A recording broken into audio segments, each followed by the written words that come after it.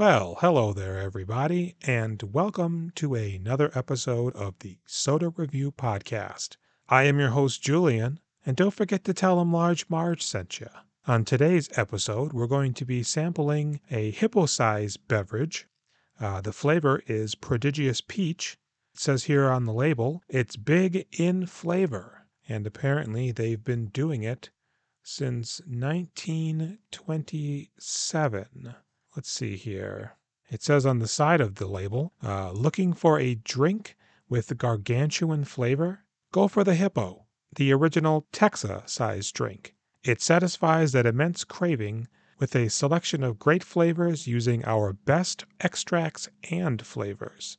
Produced and bottled under the authority of Orca Beverage, Inc., Molkilteo, Washington. So we got another Orca Beverage here.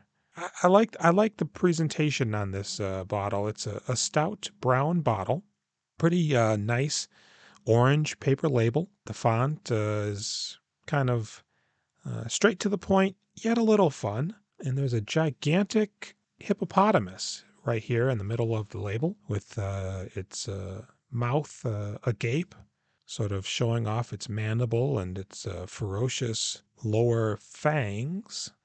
If we look at the ingredients, we have carbonated water, cane sugar, natural and artificial flavors, citric acid, sodium benzoate, red number 40, and yellow number 5.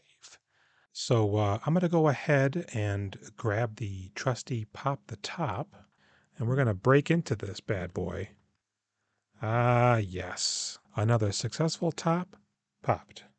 And you really get that nice wafting sort of hazy mist, little soda fog that kind of creeps out of the bottle there.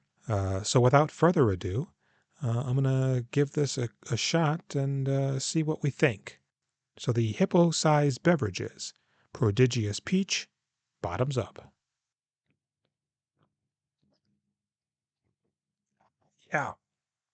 Yeah, I got to say, even before I got my initial sampling, the peach aroma that preceded the flavor sort of heralded its arrival. It was quite pleasant. Unfortunately, the actual flavor of the beverage is, well,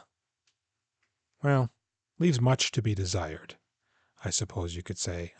It's kind of got a bizarre, I don't know, medicinal, maybe not even quite medicinal. It's hard to put my finger on this one.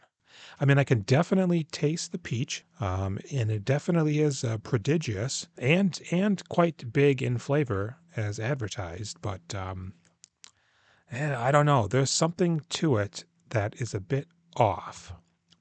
It's hard to really put my finger on it, other than to say that I don't really like it. I'm going to go in for one more slug, and then we'll do our final verdict.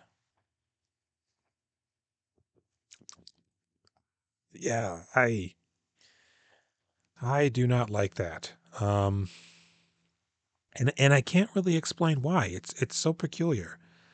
It's just very not good. And I'm going to leave it there. I want to thank you all for joining me on another episode of the Soda Review Podcast. I've been Julian, signing off.